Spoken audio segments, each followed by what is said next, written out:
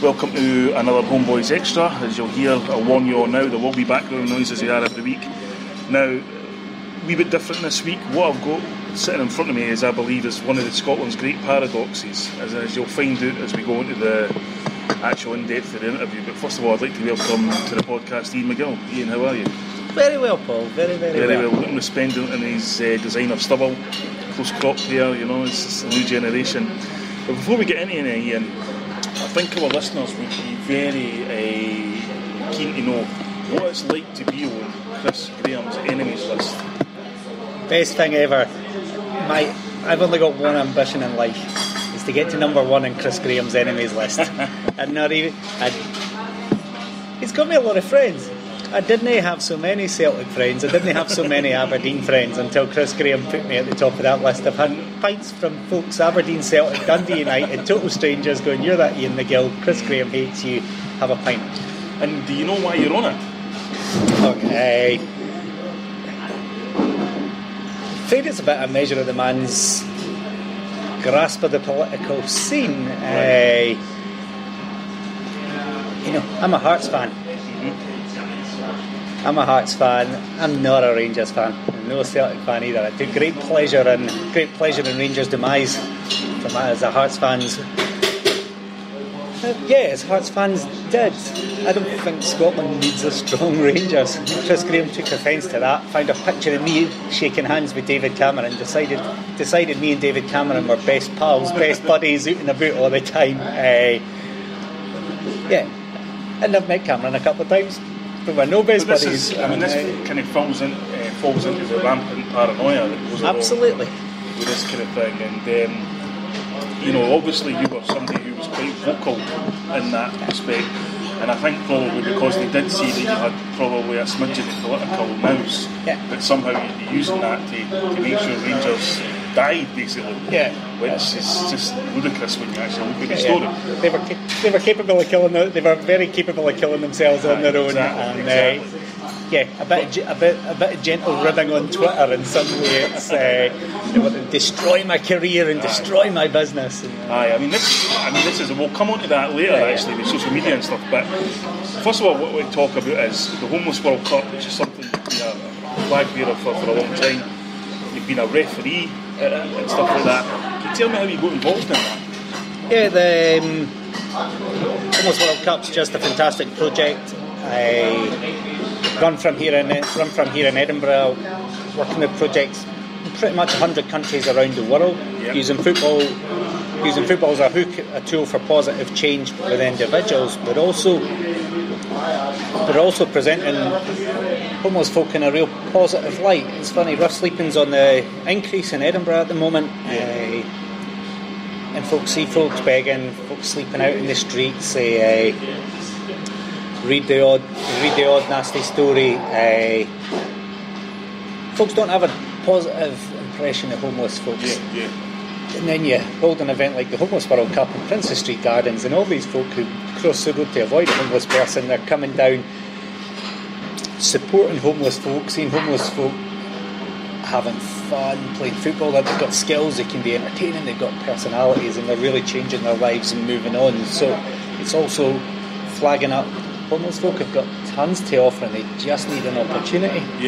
And that cities shouldn't be. It's not out of sight, out of mind. There's homeless folk here in Edinburgh that need our help, and part of that, having it in Edinburgh, is raising that awareness. When we've had it around the world, Cape Town, Melbourne, Copenhagen, it's raising the profile of, look, we got a homelessness problem in the city. What are we going to do about it? So folks come down, watch some football, and go.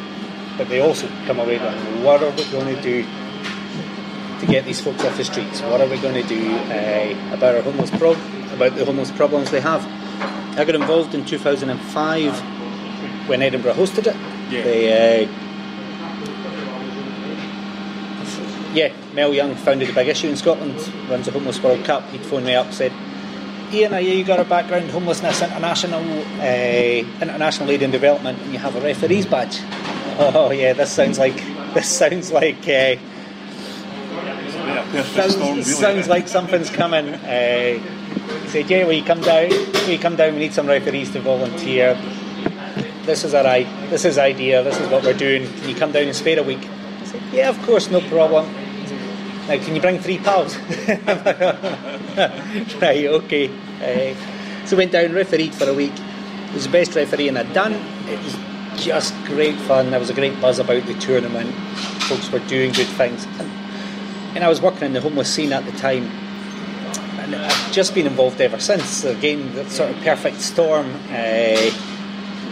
That perfect storm, they're going, oh Ian, can you just help us out with this? Can you just help us out with that? And some of it is, Ian, will you drive 4 hours to do a presentation to a Rotary Club on a Thursday night and wherever? And you're going, yes, I'll drive and do this presentation to the Rotary Club to try and get some funding.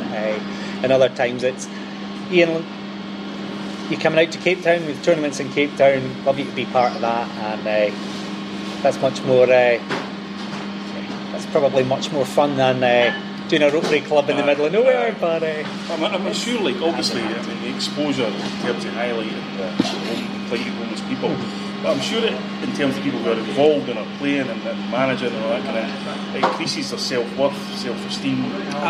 Absolutely, and that's a time when they probably feel most alienated. Yeah, and football's entirely just the hook to get folks in and work with them. So football in itself, when it's done right in a nice, positive, healthy environment, does increases folks' well-being, increases folks' fitness, increases their self-respect, their esteem, all of that. Just some basics. If exercise as a cure or an aid for mental health would be the biggest wonder drug in the world. If someone just invented it now, it'd be the biggest wonder drug in the world. But it's not just been invented. Do you get how much support do you get, for example, for the SFA? It's come and gone over the last 11 years. It's come and gone. It's come and gone. It's pretty good now. It's pretty good, but there's been personnel changes and different sides of organisations, funding streams and priorities change over the last 11 years or so. So yeah, there's. And how is it all funded? Are you relying on donations, or do companies get involved? Yeah, so it is. So the tournament and support for local organisations is big sponsorship and big and small sponsorship. We've had good deals over the years. Folks like Vodafone and Nike have given great funding and access to their high-profile celebrities. Lewis Hamilton's and the likes coming down to do stuff, and just absolutely small stuff like I'm saying, Rotary clubs and schools doing school classes doing projects to raise £100 or whatever. Nike giving $250,000, different, all scales doing well. Marketing, selling books and t-shirts, that sort of stuff. And the cities that host, the cities compete to host the Homeless World Cup, and the city themselves, part of their hosting bid is it's not cheap to run a tournament, bringing a few hundred people over, and they have to commit to a legacy. So they have to commit to a situation for homeless folk being better after the tournament than it was before the tournament. So that legacy is all there, and it costs money, and that comes from the cities who want to use the Homeless World Cup as a profile for their homeless population, their homeless projects, what they're doing. So they use that as a catalyst. Individual countries, so in Scotland, our partner Street Soccer Scotland. David Duke would be. I'd suggest David Duke for your podcast. He'd be great fun, or Ali Dawson, who works there as well. Obviously, Ali Dawson's been mentioned on one of the podcasts previously, actually. Right. He's managed to be Hamilton, but we'll go for that. So it is. So Ali and Dave, they work at an office just down the road on Leith there. So Street Soccer Scotland, they run the projects all year round with homeless folks up and down the country, and they've got good partnership. So RBS are their biggest funder at the moment. They've got a super partnership going on with them. There's been different ones through the years. Yeah. But RBS are a big partner at the moment and fund the local. And I guess the question that probably all football fans will be asking themselves when they listen to this is, how have Scotland done in the Women's World Cup? Yeah. It's funny because it's been 13 tournaments and Scotland have won twice. Scotland's won twice out of 13. Really respectable. That's a men's tournament. We've not won the women's tournament yet, and we'll get there. There's a real. The press love it when these guys win. It's a real good news. It's a real good news story when these guys win. But we've got a real affection for a lot of the teams who've won it. There's 60, 70 teams coming out. There's one team wins it, but everyone's. This is so much more than winning. Teams at the top level, they talk about different things. You know, Hearts, we're about being a good community club now. We're about developing young players and being a real positive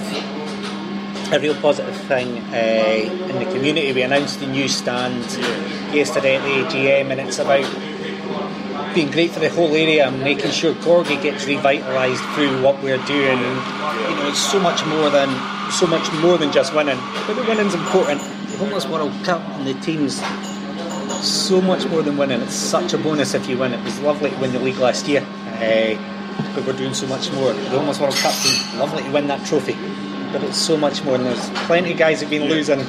Their stories are. Well, I can imagine, but what I would be interested in is, I mean, would it be, for example, Scotland and England be as feisty as a normal Scotland and England team?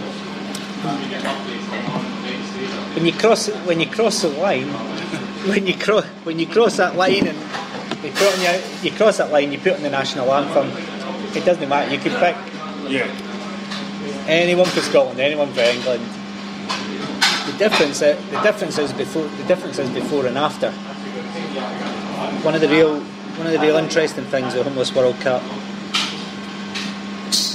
is the players, the teams, everyone's encouraged very much, encouraged and forced to be mixing with other teams.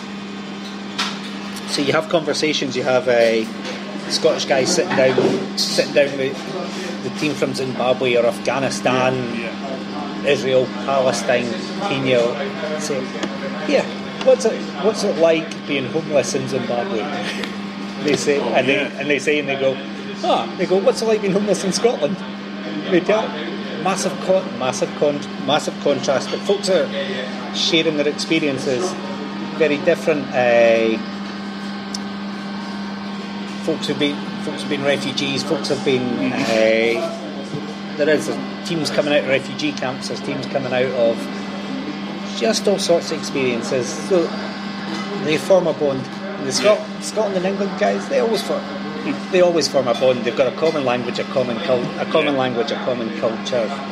They're going to be pals, but they know the folks from all the countries. They've got an idea of what's going on.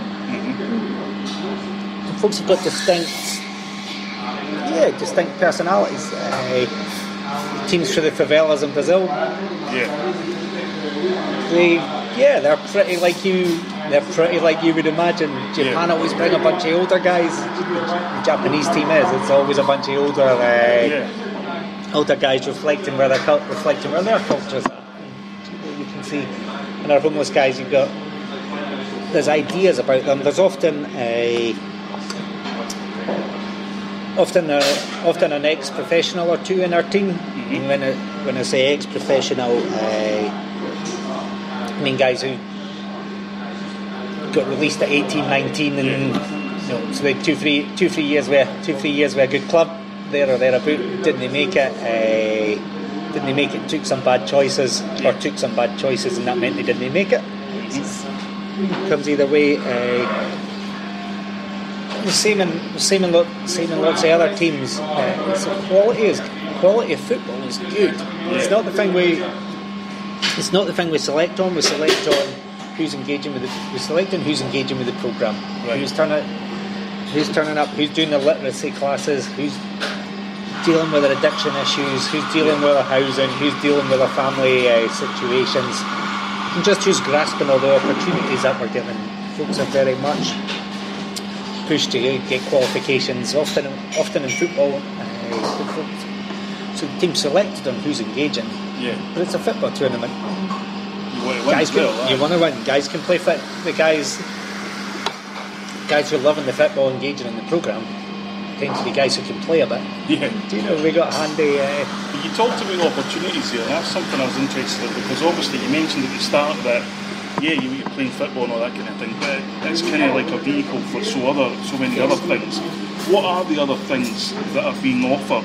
Because clearly being homeless isn't just about not being able to get a house. It's about the issues that surround yourself and things like that. So what kind of things are happening around the football? Yeah.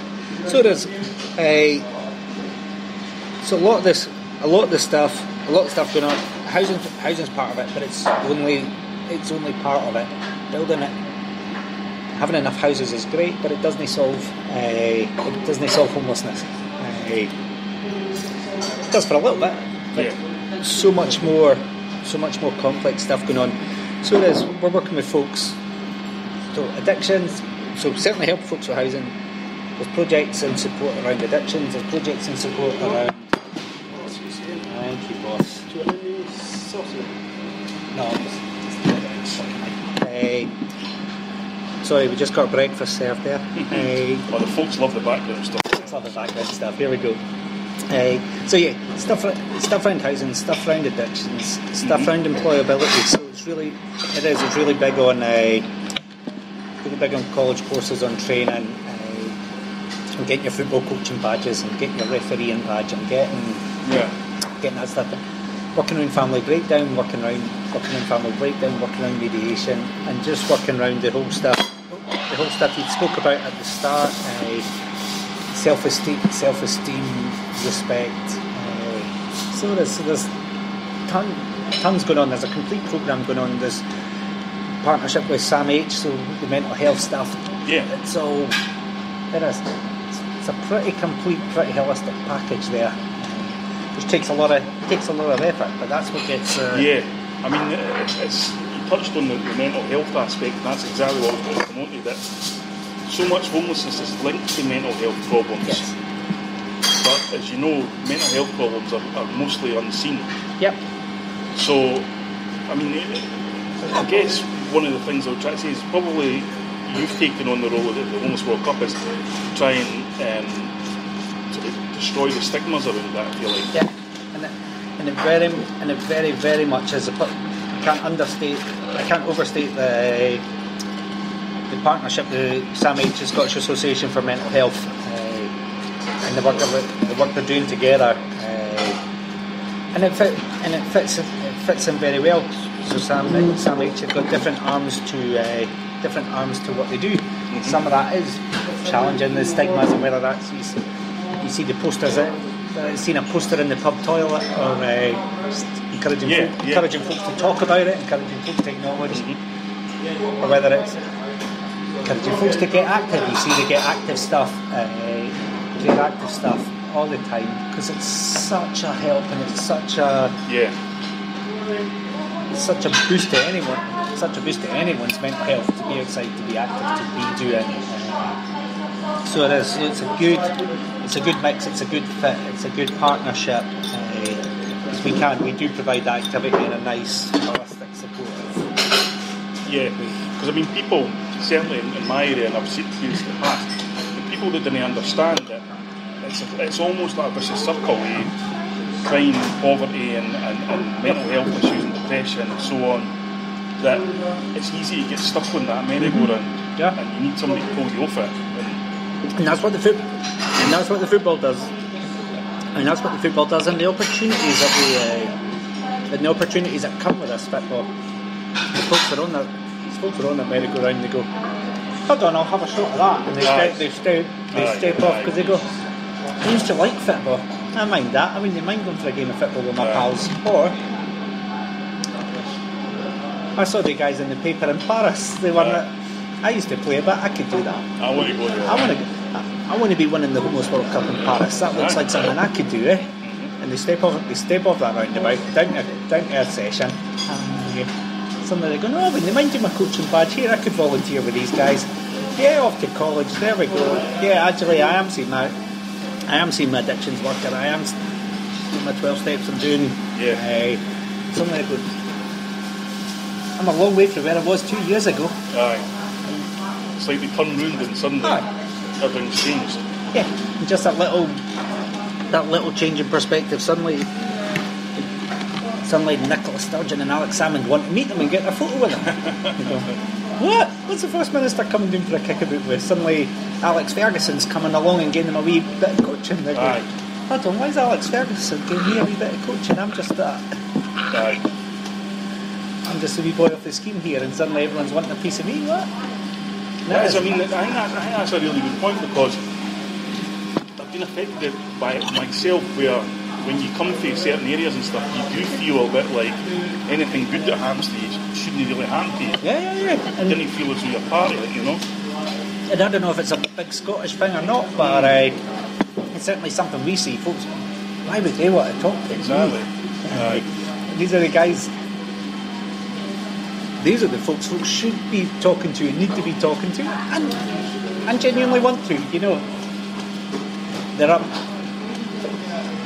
They get paraded out at half time in Scotland games. They take the trophy round. They take the trophy round ground, so they're at Motherwell at half time and Hibs at half time. They're up to City Chambers showing off the trophy. They're down to Butte House meeting First Ministers and all, and something like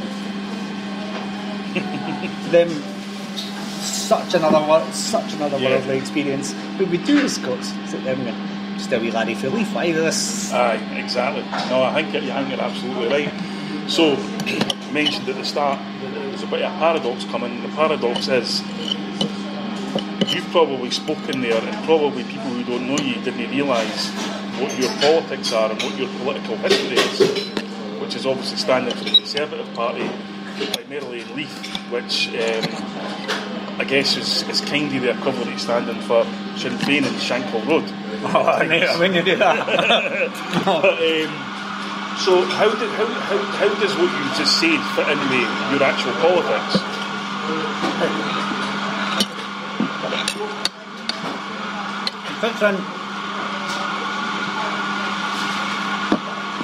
Fits in totally well. When I was my favourite political poster. My favourite political poster was one of John Major. Mm-hmm. John Major was Prime Minister. It's a black and white one. He was a grey man. He wasn't a handsome man like you and me, Paul. Poster of him. What's the Conservative Party, black and white, and underneath big letters, what's the Conservative Party offer a working class boy from Brixton? They made him Prime Minister. For me, they were always the party, and they still are the party that says it doesn't matter where you're from, it doesn't matter what you've done. Work hard, you can be anything. Work hard, you can do anything. And that fits right in with the HomeBhoys World Cup as well. It doesn't matter where you are right now. It doesn't matter what you've done. And plenty of the guys on the streets are in a good place right now. Plenty of folks on the streets have done things they're not particularly proud of, and they think will follow them around forever. Saying it doesn't matter about that. Where you are now, let's get you an opportunity. Let's get that ladder in place there, so we can give you a hand up. It's not about a handout. The HomeBhoys World Cup's not about a handout. It's no, oh poor you're homeless, we'll take you off to play some football. Yeah. It's not that at all. It's you've got a ton of potential. There you are, you're on the streets, you've got a ton of potential. We see it, and we're going to give you the hand to see that potential through. And we're going to give you that hand to go and do great things. And that runs through my politics, and it runs through the HomeBhoys World Cup, and it runs through things like the big issue, you know, big issue, their big motto. It's a hand up, it's no a handout. Mm-hmm. So you talked about opportunities and giving a hand up. How do you tell people who live perhaps in Nidri or Newgris, who are facing welfare cuts like we've never seen since the Second World War, who are facing tax credit cuts, we're facing, sometimes 50-60% poverty in their areas and unemployment. Where does that fit in with the Conservative Party line on we're here to help everybody? But we are. We're moving very much to and from a society where folks, there's an expectation that folks do work, that folks do go out, folks do work hard, folks do sitting around getting a hand out is an option. So it's putting the opportunities in place there so folks can get off that circle of being written off, and that doesn't matter if you're and that doesn't matter particularly whoever you are. As a society, we were writing folks off. Like, there you go, you'll be on that benefit for life. We're not going to try and make it. Folks have got it. Folks have got some of the disability stuff. It's very much parked. There you go. You'll never work. Have some benefits for life. Tons to contribute. Tons to offer. As a society, we're writing them off. And to me, that never sat right. And it didn't. So it's getting the stuff in now. Unemployment lowest ever. Jobs are growing. There's a wide variety of jobs out there. There's tons of support to get people into work. It is. Society's going to be better for that. Because the hand up stuff's there. So, saying all that, how come nobody in Scotland is listening to you? Because clearly they're not voting for you. Well, there's a couple of things. You've just written off 400,000 folks, so there's 400,000 folks voting Tories. To be fair, they probably write me off as well. Yeah. Oh yeah, but 400,000 folks isn't nobody. Fair enough. And that's so people do, but there's we've not been great at making our arguments over the years. We left the field a little in the run up to '97, and then '97 when we got wiped out. I was working in round the corner of the Royal Mail, and so I'm doing a night shift in Brunswick Road. It's going to be nice flats now, but I was doing a night shift sorting the mail. The results were coming through, and they were ripping me mercilessly. We abandoned the field there. We didn't stick up for ourselves. We didn't articulate what was going on. There's so many myths that have built up. Yeah, we let folks build up. Labour closed more mines in Scotland than the Tories did. You didn't hear that talked about, and we let that run. Where we're at now, politics is changing in Scotland. It has changed very much with things like the referendum. Yeah. And what you've seen is Labour and the Lib Dems have left the field. Yeah. They're not. They're coming out saying, "Oh, we'll let our guys have a free vote. We can do whatever. Yeah. We can do whatever we want on the union there because there's a division there." They're not willing to go out and they're unwilling to go out and defend what they've done in the Better Together campaign. And that leaves it wide open for us because we're very proud of keeping the country together. We're very proud saying what we've done is absolutely right. It's a great thing. We've kept the country together. We'll do it again to keep the country together, and we're the safest pair of hands there, folks. And parties that leave the field and parties that abandon their line in the face of siphoning at abuse on Twitter or just the perception that on my street there's 3 of the cars have got a Yes Scotland sticker on and the other 17 cars have got nothing on. It must be a Yes street. It's not. They've just got 3. Yeah, I mean, I would definitely agree with you that there was definitely flaws in the Yes campaign. But first, before we get into that, what I wanted to ask you is 55% of this country voted for the main party in just over a year ago. Do you think that figure would be the same if there was a referendum today? I think it would be higher. Really? Yeah, I think it would be higher. There's no appetite. So, 2 things. One, there were some people who felt safe to vote yes because it would never happen, but they wanted to give 2 fingers up to Cameron and Clegg. Yeah. And they did. It was a very effective 2 fingers to Cameron and Clegg there. So some people felt safe to do it because they thought it would never happen, and they got a fright because it was closer than they expected. The second is, you can't keep having referendums every year on the same question. Yeah. Folks know that. But if they had another so quickly, folks are going to vote no in a bigger number to put it to bed, because they want it put to bed. If Sturgeon thought she could win it, she would call it. Yeah. If Sturgeon thought she could win it, she could call it. She knows she couldn't. She knows it wouldn't go well for them. And that's why she's not called it. She's First Minister. She's got that majority. They've got their 56, 55, 50, 54. They've got their 54 MPs down there. Do you know their... Because of their... Okay. They could call it. They could fight for it. They're not, because they know they would lose. And folks in Scotland have seen the bitterness and division that's still hanging around in Scotland. There's a nasty aftertaste in many folks' mouths after this. It was... I hate... People say, oh, what a pleasant, inclusive experience it was. Everyone got re-engaged. Folks were terrified. Folks were abused. Folks are still getting abused. Yeah. Well, I'll come on to that just in a second, but let me ask you, should the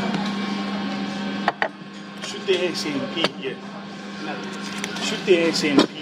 have another landslide vote in 2016? As a Conservative, what do you take to that? If the election was today, they'll have another landslide vote. 45% gets you a landslide vote. Yeah. In the electorate, when the better together the parties of the union are still larger than 55 is bigger than 45, but when 55 is split 3 or 4 ways, none of that adds up to 45. So that if the election was today, I expect them to do well. I expect the Conservatives to have their best ever return of MSPs. I expect Labour and the Lib Dem misery to continue, and Labour to have another miserable experience there. But yeah, I think I would be expecting them to do well, because the 45 will come out and go. For most, yes. The 45, and for most of the 45, the dream will never die. The dream will never die. Give it 10 years, they'll be denying they had that dream and pretending they were. See, let me state my position as I'm obviously a yes voter. I've never been an SNP voter, and I would never really be a member of their party or anything, but I can see how the SNP has kind of charmed a lot of left-wing people, some of the stuff that they've said, a lot of rhetoric. And I attended a million debates where I've seen people who were uber left-wingers, if you like, saying they were voting no because they didn't want to abandon people in Manchester and Liverpool, whatever. I had people myself say to me in Manchester and Liverpool, don't abandon us. Yet, there doesn't seem to be a collective force that I'm sure you would agree that a lot of people vote yes because they hate the Tories. You said that, you know, what he can.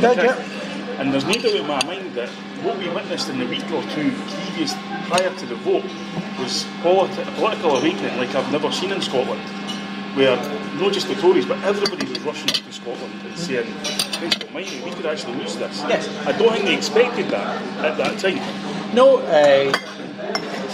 but it was quite fun, quite challenging when the poll came out that put yes ahead. Yeah. Folks, because we've been campaigning for years, it's been a long time run up to this, and suddenly at sort of canvas sessions we'd go out, and we'd been going out for years where canvas sessions across the country, near around Leith, getting 5 or 6 at a canvas session, and that's great. You can get a lot of canvassing done with 5 or 6 folk, especially if you're doing it over a couple of years. There was always sort of 5 or 6 folks. Then a couple of weeks before the turn up at campus station, there's 80 folk standing there. I've got enough for 5 or 6, no for 8. And then every day you were out dealing with numbers in the hundreds. The folks had never knocked a door, never delivered a leaflet. They said they thought everything was going to be fine. They saw that poll, they were terrified.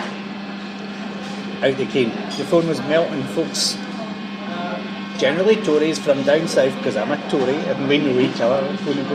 What's going on here? And I'm on the train, I'm coming up, I'm going to crash on your sofa. I'm going, the sofas are full, you can have the floor. I'll borrow my neighbour's airbed and you can, the house became a doll's house. It was just full of folks all pitching up saying, what can we do? But it was folks from here, folks from everywhere saying, how can we help? This can't happen. So yeah, there was a shock, there was a fright, there was an awakening across the country, and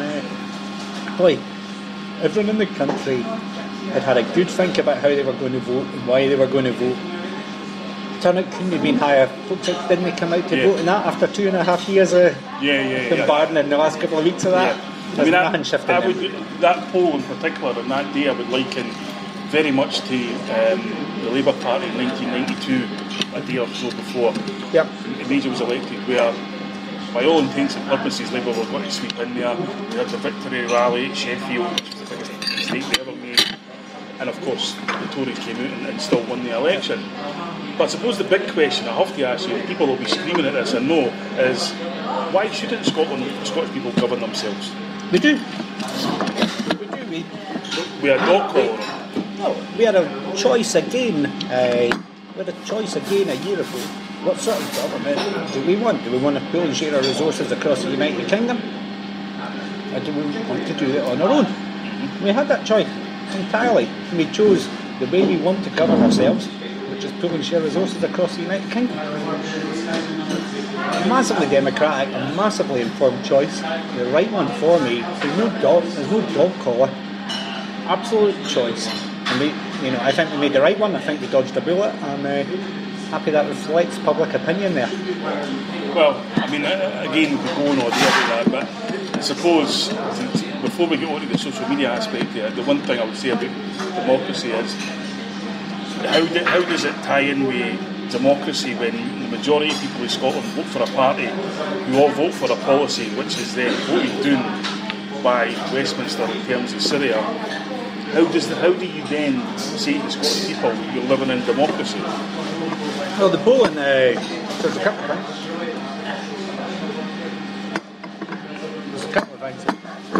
We choose very much to remain part of the United Kingdom. We chose very much to send our representatives and pool and share resources across the United Kingdom there. And the United Kingdom Parliament makes those decisions there. The SNP weren't voted for by a majority of the Scottish people. So, but in the representative democracy, they represent us all, but they're voted for by a minority of Scottish folk. But they represent us all, and that's the system there. So I'm deeply disappointed Deirdre Brock doesn't want to take the fight, my local MP. Deeply disappointed she voted against taking the fight to IS. I want to take the fight to IS, I'd fight them on the moon, because they're coming for us. So you're willing to go then? To Syria yourself? No way I'm going to Syria. You just said you're willing to take the fight there. I want big bad trained killers with great equipment to go there and keep us safe, and that's what our forces do. Okay, so you're willing to send people there, but you're not actually willing to go yourself? I wouldn't last too long in Syria. Well, unfortunately, it doesn't seem like a lot of people are going to last too long. It's a job for soldiers and airmen, and I'm not a soldier and I'm not an airman. Okay, let's talk a wee bit of the SNP and go back to football, maybe give them a bit of a kicking again.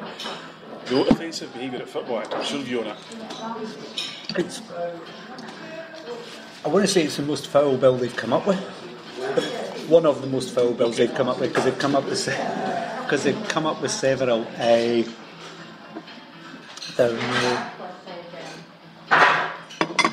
Football fans get a hard deal in this country.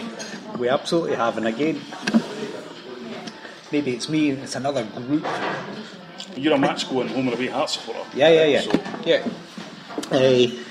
Another sort of grouping that I'm in that hasn't represent as football fans, we've not represented ourselves well over the last 20, 30 years, and we've been very passive in articulating who we are, what we want, how we want to move. It's been very handy and easy for folks that don't understand us or like us. So the high Hegians in Police Scotland, the high Hegians in this centralising authoritarian Scottish government, very easy for them to pick a fight with us, and we've no stuck up for ourselves, saying no, we're absolutely good, decent, trustworthy, normal people who should be able to say what we want, sing what we want, have a good time at the football. The only sport you can't have a drink at. I was watching the Davis Cup final the other day. Andy Murray and a Union Jack, all fantastic. The crowd, they were up, they were singing, they were standing, they were having a laugh, and they were having a pint. No, it's all right. It's all right. In Edinburgh, we see it with the rugby fans. Get that, afforded that courtesy. On the tennis thing, as an aside, I must say, like, I can't stand tennis, but it always seems every time Murray's on, Twitter goes mental, and it was funny to see everybody go mental right up until that point you mentioned, where they had the Union Jack and the national anthem came on, and it was just like, oh, for fuck, you know. Yeah. But the fickle nature. But I 100% agree with you on the fact that, in terms of, I've never met a policeman in authority, or most of the SNP people I've heard speaking about the place who actually understand what football fans are like. Yeah, and there's a couple of things terrify me on it. One, there's more than a couple.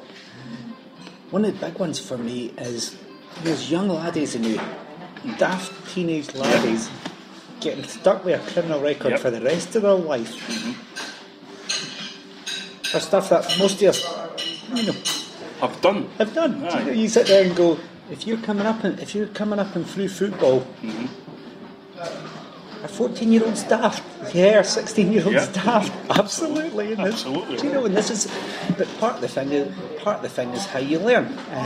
Part of the thing is how you learn is older guys at the football saying, "Don't be daft," and you follow the folks.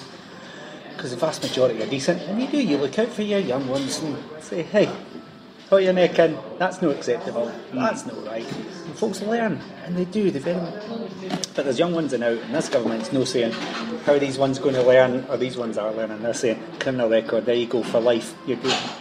That's going to follow you around, because he got drunk at 17 and said something the government didn't like you saying when you had a scoop at a football match, said something daft, and you got a criminal record for life, and that's terrifying, it's oppressive at the end, it's damaging folks' chances. Yeah, absolutely. Folks will be sitting 20 years down the line having to explain, it's a football match, I said something daft.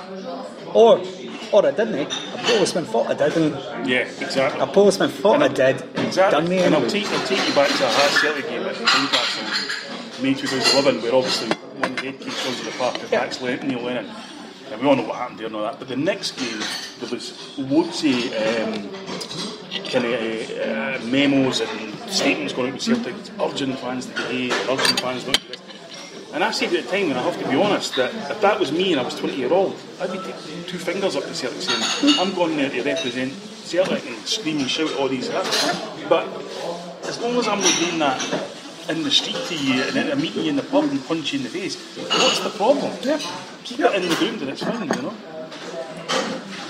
That Wilson case again highlighted the stupid, narrow-minded, horrible legislation.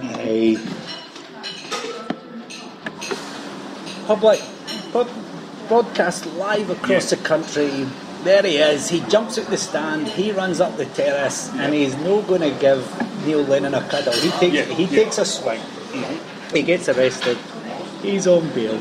He's not on bail. He's arrested. He's on remand. They're saying, right, you're going to plead guilty to a sectarian assault. And he's going, no, I'm not sectarian about it. I'm a Catholic. They're going, no, I was a sectarian. You called him a Fenian bastard. No, I didn't. I ran up and took a swing at him because I hate him. Religion's no there. So I plead guilty to assault because that's what it was, but it wasn't a sectarian assault. They pushed through to get a sectarian assault charge, which was no proven because it didn't happen. Because it wasn't a sectarian assault. It was just an assault. So he didn't get the assault. They didn't get the assault charge because they were desperate for the sectarian crime to fit their bill to whatever. And they couldn't stack it up because they didn't. And then ultimately, few people like me who say, who be able to point at this justice system and say, look, I told you. You know? And it's, it is incredible. And in terms of Hearts, obviously, you've been to the mill and back in the last couple of years. Probably one of the things I think with Hearts is it's been noticeable, and I'm sure you've heard this, is that Hearts are getting more and more abuse for fans that go to the Ibrox, and it looks to me as like, I mean, I'll give you an example. The one when you broke out the strips with all the names of people who helped the club, suddenly they took offence at that, and it seems to me that because Hearts are kind of shown as an example of this is how you actually come back to the depths. That's made you a bit of a pariah with these set of fans. But in terms of, obviously, you were at the EGM yesterday, the club's kind of only up, you're going to build a new stand, etc. The fans there are a shining light of what can be achieved, yet could be criminalised on Saturday at the game. Yeah. What's it been like to be a Hearts supporter the last couple of years? It's been great. It's been great fun. It's been a great ride as a Heart. And it has been a great ride. Even getting relegated once the penny dropped that we were going down. A bit of certainty is quite fun when you know, hey, we're going down. Folks saying, hey, we're shite, and we know we are, and they have fun with it because when you're shite and you know you are, you can. That's quite a fun thing in itself. That season we came down. The latter bit of that season was great fun, especially as we sat there. Hibs came for a relegation party. They came for a relegation party at our patch and got relegated themselves. And we were sitting watching them implode and coming next to us. Because that's one of the things about being a football fan that folks who are not football fans don't particularly get. Of course they were going to come and have a relegation party. We were going down and they were going to laugh at us and try and annoy us. And of course, when they went down, we're going to laugh right back, and it's great banter, it's great fun, and it made what should have been a crap season for us. Suddenly there's a wee bit of sunlight. No, I know. And I think people who say Edinburgh don't really understand that kind of. At that point, I think it was about 7 games to go or something like that when Hibs went to Tynecastle. Hibs needed one victory to stay up and never got it. Went down obviously in the playoff. Davy Farrell, who used to play for Hibs on this podcast, said that when he played for Hibs, he played in the 22 in a row thing, never won a game against Hearts. And I asked him about that, and he said it was because Hearts went to war in the games and we never. I was at the Hibs Hearts semi-final in 2006 when Hearts won 4-0. Hearts scored. Brilliant. You could have put your next opponent 5 minutes before that game. Oh, I did. Who's got to win? I mean, there was just no contest. Why is that? What is the thing? Some of it's that worry. Some of it's that warrior thing. Our guys do. Some of it again. There's a historical.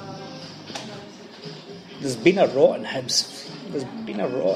And part of that has come from us consistently hammering them. 22 in a row was great. There was one game in between an 18 in a row, one game and a 22 in a row.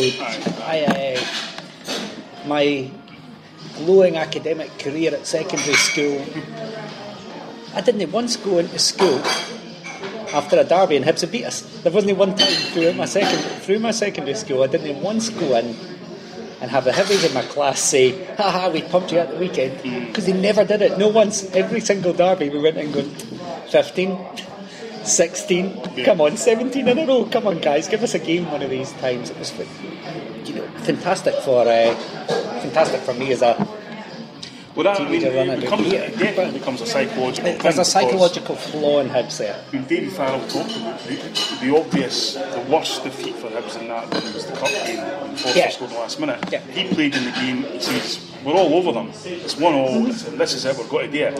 As soon as that ball went forward from Mackay, he says, I knew he was going to score. You just feel it in the air, you know? And it's football fans, we can sense it, can't we? And it's the same, that season we got relegated, we had Hibs in the League Cup at Easter Road. They battered us for half an hour, Jamie McDonald was just outstanding in the goals, and he saves his good performances for Hibs. Outstanding in the goals, chance after chance after chance, save after save after save.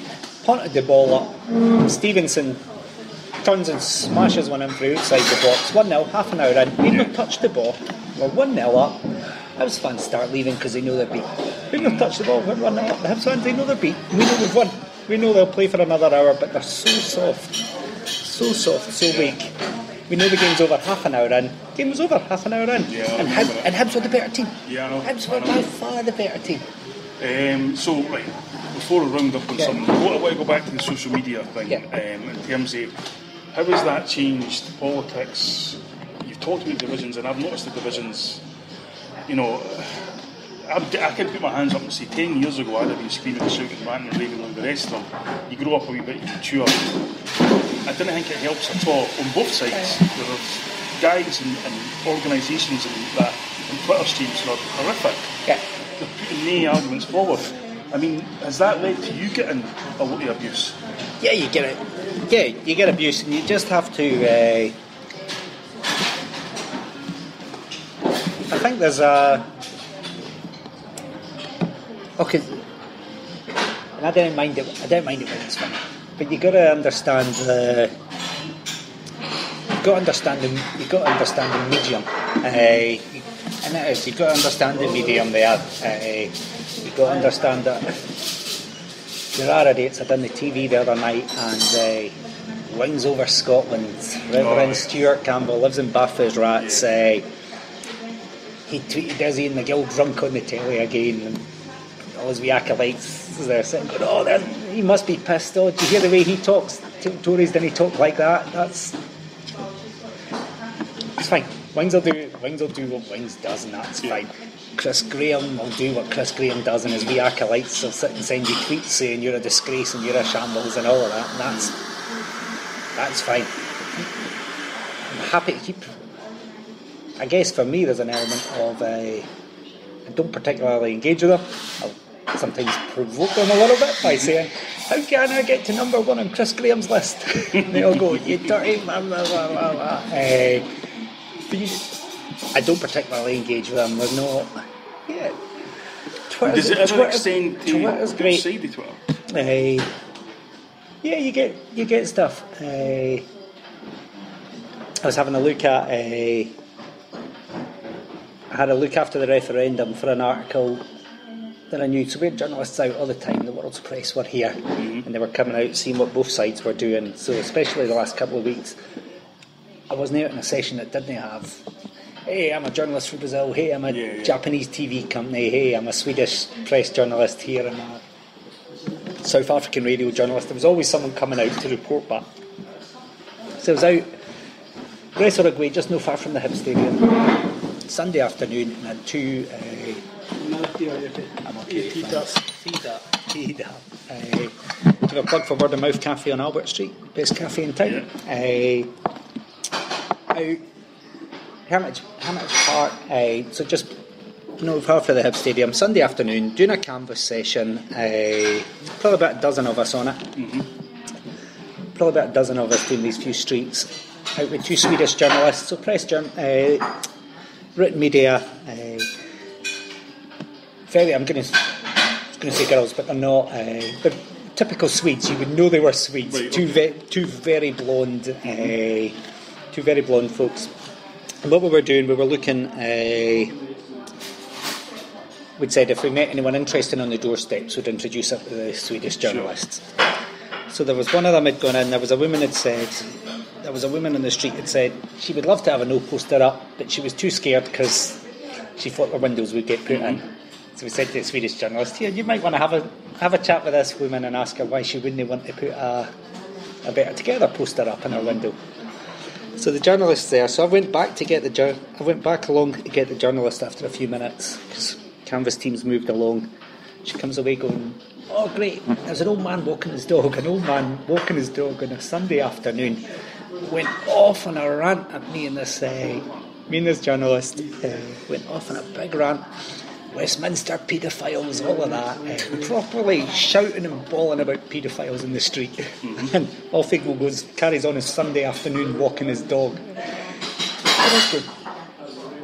Does he think I'm a paedophile? No, he doesn't think you're a paedophile. She's going, why would an old man on a Sunday afternoon come up and scream in my face about paedophiles? Welcome to it. I'm going, that's just embarrassing trying to explain that. This is this big, friendly, inclusive, cosy thing. Men are up in the street bawling at Swedish journalists about paedophiles because some folks are Better Together badges. yeah. I mean, that does lend into the division that's came. Yeah, and that's more embarrassing. That's more embarrassing than a few idiots on Twitter tweeting their mantras out. Twitter's great, but you just have to ignore. You ignore them. You go, great. They're no for influencing or for talking or for interacting really. But there's a ton of great folks. On Twitter. Saying, here, this is a great person. We can have some banter there, and we can swap ideas, and we can even be friends and have a cup of tea sometimes. Well, I suppose that leads into the final question, which is, you're a Hearts supporter in Leith. Yeah. You're a Tory in Leith. Do you like being hated? Is this a thing? No one hates me. Do you like being an outsider? No, there might be something contrary to me. There might be, but a Hearts fan in Leith's no unusual. Aye. And it's not. A Hearts fan in Leith's no unusual. A couple of my brothers are heavies, but we were all left to our own devices as kids. We're left to our own devices. So I fell in with a good crowd at school. A couple of my brothers fell in with bad crowds at school. So they end up at Easter Road and I end up at Tynecastle. Because we're going to football with our pals. That's just offy Scottish. That's no contrary. That's no. And you just went to a normal secondary school. Aye, yeah. So is that a reason you're not in the cabinet now? Because you didn't go to Eton or? Oh, I didn't think going to Eton would have helped me get elected in Leith. I like doing my local patch. So it is. And this is my patch. This is my local patch. But I'd say being a Hearts fan in Leith isn't contrary, and being a Tory in Leith isn't contrary either. Fair enough. Well, that's all for that, folks. Some interesting stuff there. Something new for the podcast. The background noise, as Ian said, was provided by Worldly Mouth and Albert Street in Leith. This has been a HomeBhoys Extra for the Hill Media, and we shall see you again soon.